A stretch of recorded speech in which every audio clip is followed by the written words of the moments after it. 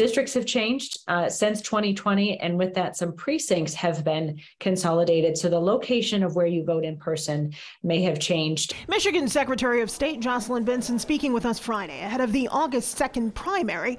Redistricting has shaken things up, so you want to be on the lookout for that. Right now, just under half of the absentee ballots requested have been returned. We see most ballots being returned on Election Day itself.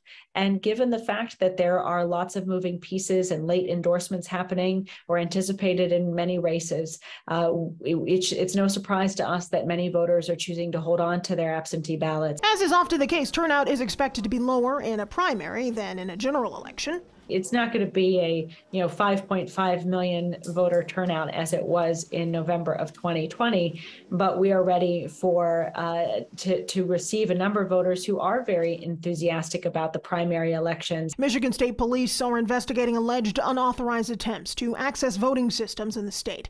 We know that it so far is likely in more than one community, but beyond that, again, it's an ongoing investigation, and so we'll see how it unfolds and ensure that every potential thread is pulled so that we can see justice and consequences for anyone who's trying to break our laws and interfere with the security of our elections. And to clarify, there is no evidence that you're aware of that suggests that any of this unauthorized accessing of voting machines will compromise the upcoming August 2nd primary. Correct. That has been our focus, and I feel confident that in partnership with our clerks, that it will not disrupt the security of this election. Hillary Golston, Fox 2 News.